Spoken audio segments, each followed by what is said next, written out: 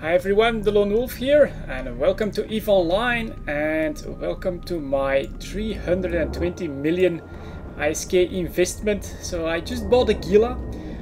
Honestly, with the changes to some of these ships, this is looking pretty damn interesting. And I want to see if this is finally the ship that could end up replacing an Ishtar for Caldari players. It's got an amazing bonus for medium drones. We'll see more on that maybe like at the end of the site. And yeah, let's hope that I can make it for my fit. So I have two medium drones of all types, just so I can test that stuff out a little bit. I went with heavy missile launchers, and the DPS is already 550 DPS for drones, 232 DPS for missiles, and my skills are actually pretty bad for this stuff. Oh, that also reminds me, I'm going to have to clear all of this out here. So what I'll try out first is the Valkyries, just to see if this can help. Taking the Minotaurs ones, hopefully this has like better speed, and yeah, we'll see how these Valkyries do against these frigates. So that's hit of 451, that's not so bad. Let's maybe put these guys on individual frigates just to try and get stuff a little bit more quickly, but yeah, these are hits around 300 to 400 on a frigate. So let's see if this works out. We'll see if my missiles can hit this watchman over there. Yeah, that's actually a one shot, so that's pretty good.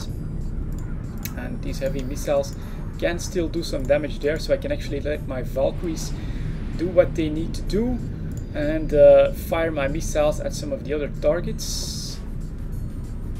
Is it? Oh my god, it was not one shot, this one. So yeah, maybe something like a target painter or something is going to be better for using the missiles, or ungrouping them. Maybe that could help too.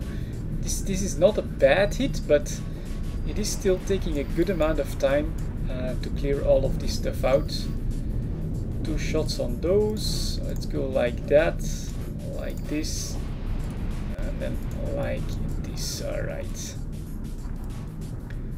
Just one more, you're gone, and now I should be gone here as well. Okay, so that was, well, what the hell? Kill him. Thank you. So that was a first room with the Valkyries out. And I actually want to go on the right side here. Which, well, I don't know. Needing 2 shots, I'm still a little bit surprised by that.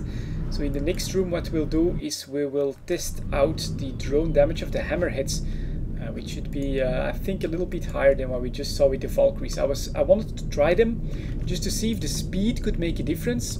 Not that bad, you know, all of these frigates were gone by the time, let's go for this one, or be that like something like that.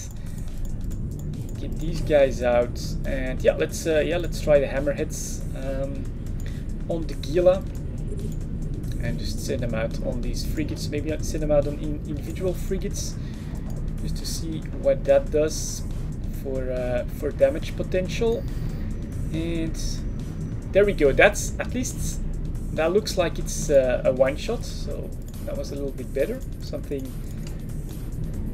that I prefer to see. Yeah, this does look like we got one-shotting hammerheads now. So let's hope that they can get rid of this pretty quickly. The heavy missiles, you know, they still 2-shot these frigates, so that's not so bad, I would say. Let's go for the next one then, and just, yeah, let my guys do their thing. So there we go, that's a hit. And these guys basically are being one-shotted by the drones. It's a little bit harder to tell where they're at the moment, who they're firing at. But if they all start to come closer, they should be faster and faster. They do seem to be on the same targets. Let's do some missile damage on the cruiser too. That should be pretty decent. What kind of a hit was that? 629. I don't think that's that bad. Unfortunately, my drones do choose the same target, so that one is gone now. And but we'll just orbit the wreck. Engage this. You go over there. You go over there. And we are 5 minutes in. Close to the wreck. They are being one-shotted, so this is not that bad. Unfortunately, the travel time, compare that to what the Ishtar does with sentry drones, that is a disadvantage. They'll have a lot of hit points on the other hand, so that should be pretty good. Let's see if this patroller... Boom, yeah, that's a one-shot, so obviously I think you will want the hammerheads on the frigates. That's gone as well, and just... Oh, there was the texture popping, not sure if you saw that, but something I've had since the Chronos build is that textures tend to pop in and out from time to time, really annoying. And target that one, okay.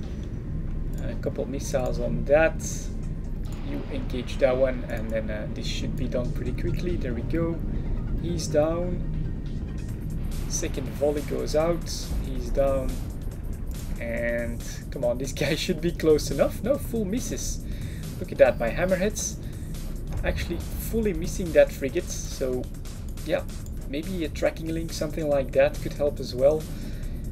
This is all me just exploring the possibilities here. So don't expect awesome gameplay or awesome results right away.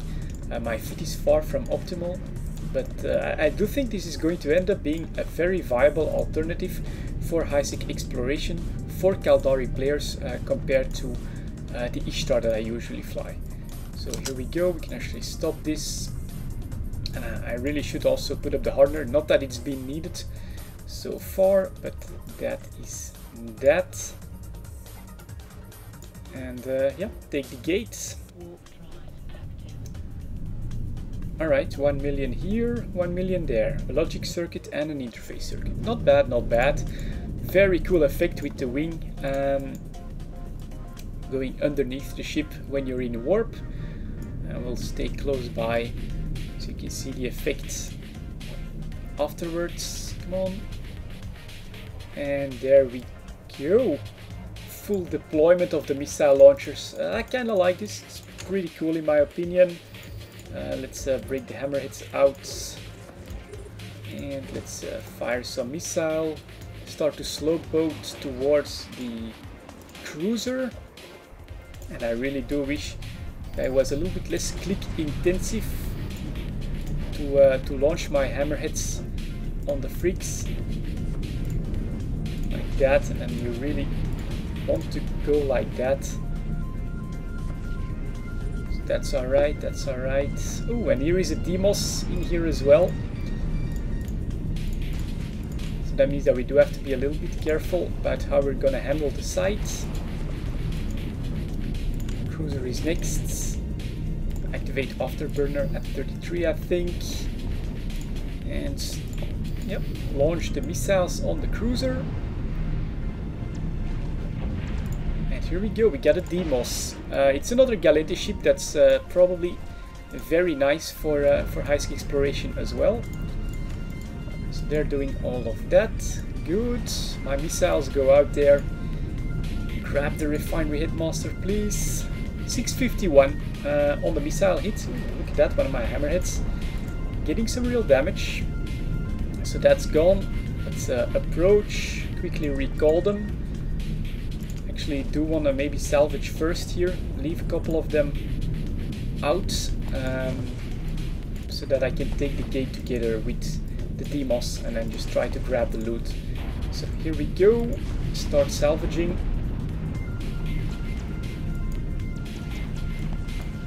Bounce off that structure. I want to loot.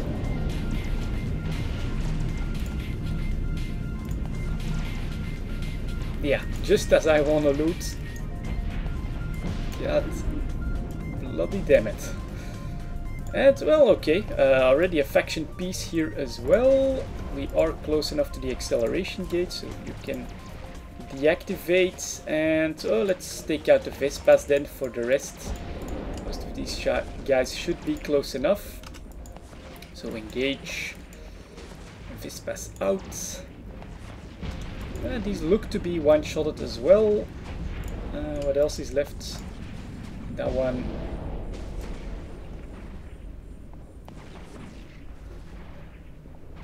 Yeah, alright. Missile on these guys. Return my Vespas, and then we should be able to take the gate pretty much right away. Everyone is waiting for each other. Here we go. Final room. Competition against the Demos. Gila versus Demos. To try and grab the loot at the end. So here we go. We'll do a quick reload. I think it's going to take at least a little bit of time to get on top of the station, which is of course the aim. Maybe these two, I'll put you guys into medium. Go.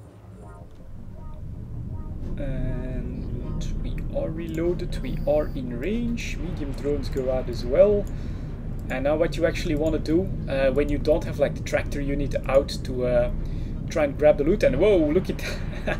He's micro warp drived right in there, and yeah, Jesus, he's got a lot of DPS. I gotta be honest here, that's a decent amount of DPS. My hits though, look at that, 1800 and 650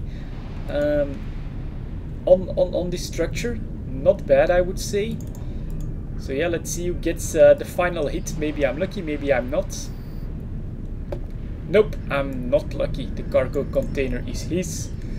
But yeah, that's pretty interesting. You know, I think the Gila, it's got a lot of potential. I still need to skill up. Let's give him a GG in local. Well done. And let's head off to one of the planets. The rest of the site really doesn't matter. At least I got one small faction piece out of this. Not bad at all. And this was yeah, a first look at the Gila as an exploration ship with the new changes. First luck today.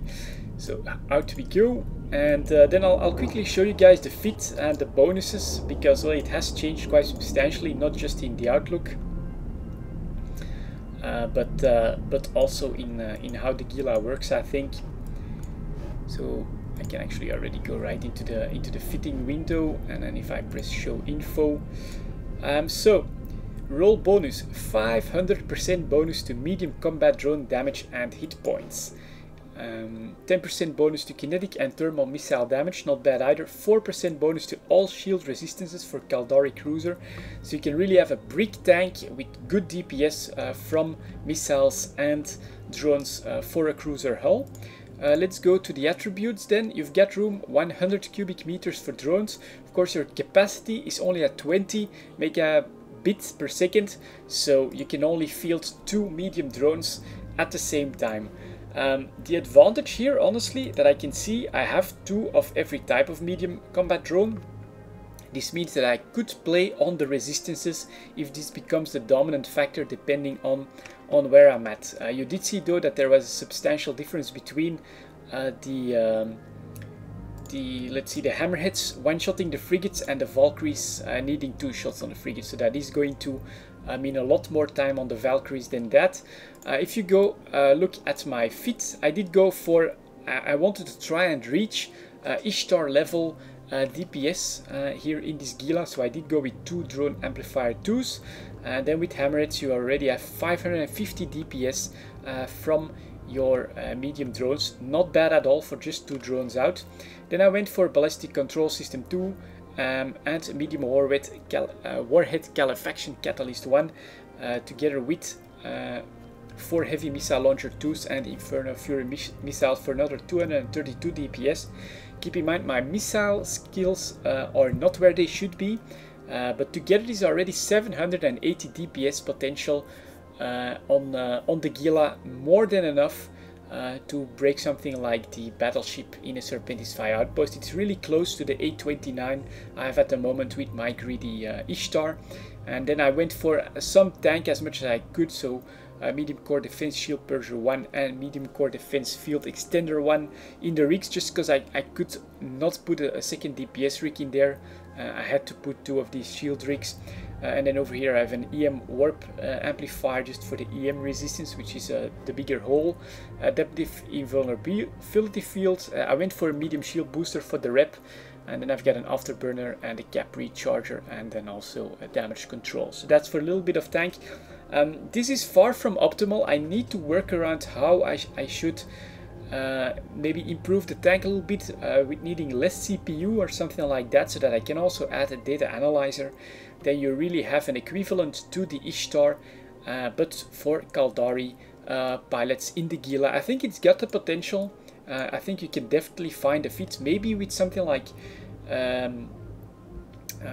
fast missile launchers, but smaller ones, so that you're a little bit less dependent on the CPU for the rest of your stuff. Which one was I looking at? Let me see here. Turrets, then missile launchers, the rapid light heavy missile launchers. Honestly, this can maybe work out as well.